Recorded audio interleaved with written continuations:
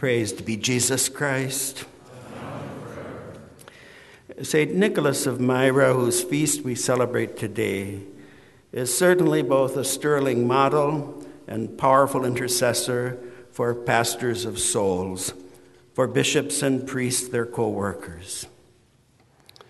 Even though a thorough biography was written only several centuries after his death by St. Methodius, St. Nicholas is one of the most venerated saints in the Church, both in the East and in the West. He is popularly known as a wonder worker.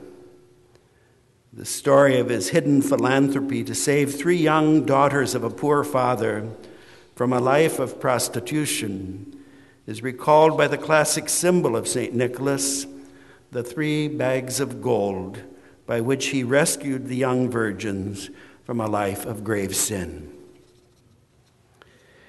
St. Nicholas truly embodied the pastoral charity, characteristic of priestly spirituality, about which we have been reflecting and praying. A talented and most devout young Catholic man, he had been richly endowed both spiritually and materially by his parents, who died when he was quite young. Like the prophet Isaiah, he heard the call of the Lord, who in his immeasurable and unceasing love of man, symbolized by the glorious vision which accompanied his call, sought a prophet to bring to man his saving word. The Lord, speaking in the plural of the Blessed Trinity, asked, "Whom shall I send? Who will go for us?"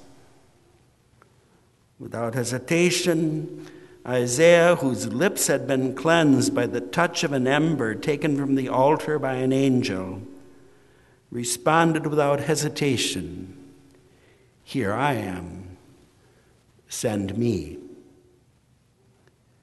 This cleansing of the lips of Isaiah for the mission is fittingly recalled in the prayer of the priest before proclaiming the gospel in the rite of the Holy Mass according to the extraordinary form. In a similar manner, when the clergy and other faithful of the Diocese of Myra understood that Nicholas should be their bishop, he generously accepted. He took up his ministry, announcing the truths of the faith with wisdom and courage, and providing the sacraments to all of the faithful in a tireless manner. His preaching and his ministration of the sacraments required a particular courage, for he assumed the office of bishop during a time of intense persecution of the Church by the Roman Emperor. In fact, he was soon arrested, tortured, shackled with chains, and thrown into prison. It was only with the accession to the imperial throne by Constantine that he was released from prison. The response of St. Nicholas to the call of Christ to act in his person as a true shepherd, feeding the lambs and sheep, embodies the pastoral charity to which we as priests are called. Our Lord Jesus Christ, seated in glory at the right hand of the Father, never ceases to pour out from his glorious pierced heart the immeasurable graces of eternal salvation. The priest is the chosen instrument of his care of the Church, of his mystical body and all her members, of which he remains always and in every place, the head and the shepherd. When he sent out the 72 disciples, he said to them, "The harvest is abundant, but the laborers are few. So ask the master of the harvest to send out laborers for his harvests. Go on your way. Behold, I am sending you like lambs among wolves." Called to the priesthood, the priest is at once deeply conscious of the need to pray for and work for more young men to join Christ and him in proclaiming to the people, "The kingdom of God is at hand for you." At the same time, the priest is deeply conscious that he himself is being sent like a lamb among wolves, and therefore he must pray daily for his own fidelity and integrity in carrying out the apostolic mission, and he should not hesitate. In fact, he should make it his practice to ask the prayers of all the faithful for him and for his mission. The priest understands that nothing is more important to the flock than that they recognize Christ alive in their midst in the church.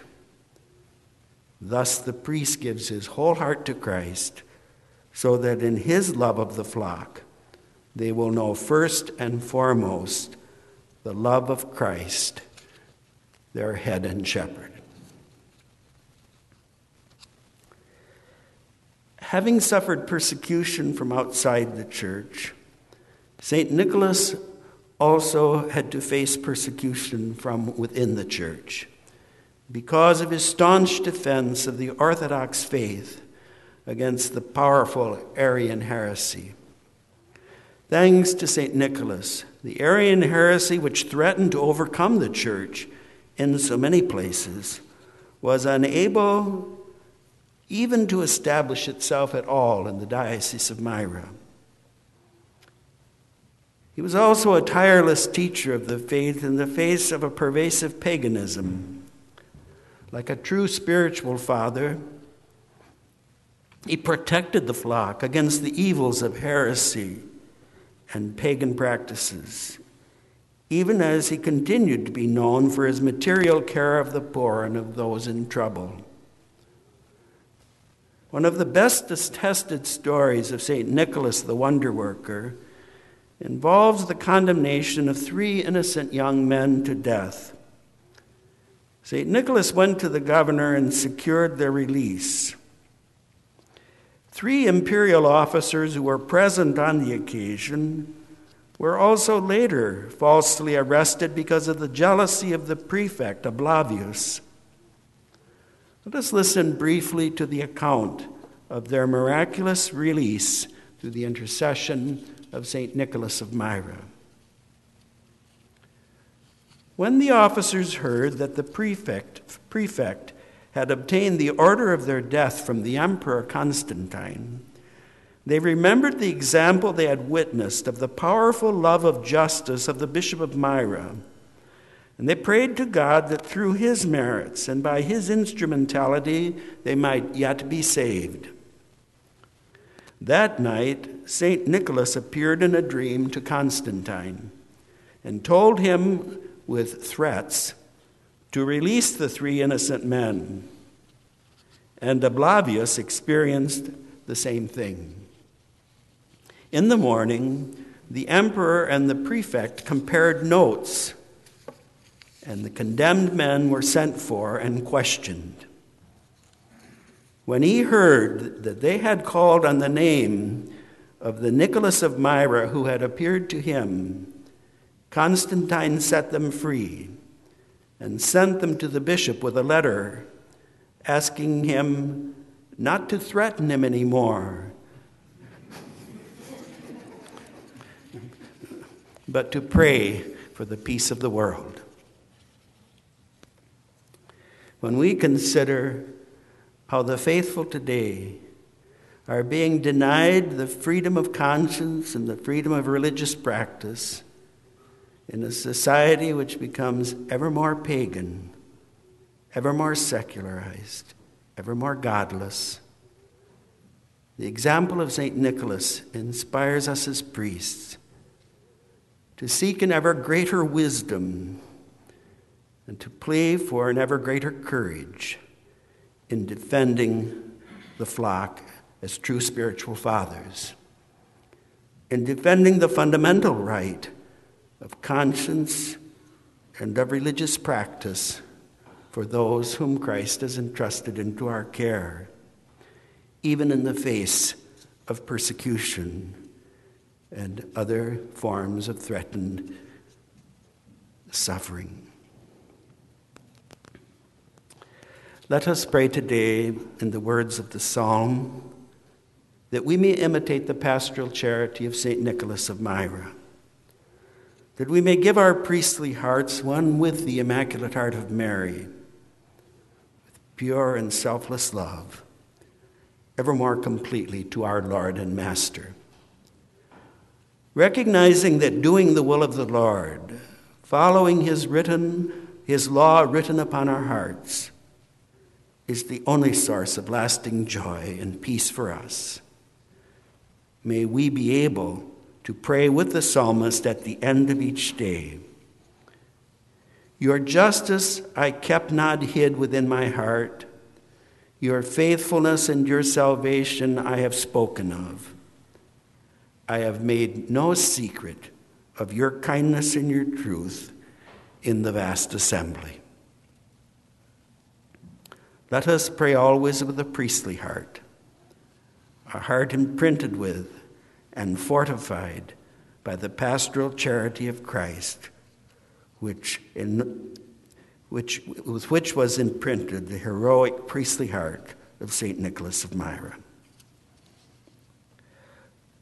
Let us now lift up our poor, doubtful, and fearful hearts, one with the Immaculate Heart of Mary, to the glorious pierced heart of Jesus, his Eucharistic heart. In his heart opened for us in the Eucharistic sacrifice, our hearts will be purified of sin, of our poverty, of our doubt, and of our fear, and will be inflamed with divine love for the mission which is ours, unworthy though we may be, the mission to bring glad tidings to the poor and to proclaim liberty to captives. Heart of Jesus, of whose fullness we have all received, have mercy on us. Our Lady of Guadalupe, Mother of America and Star of the New Evangelization, St. Nicholas of Myra, in the name of the Father, and of the Son, and of the Holy Spirit, amen.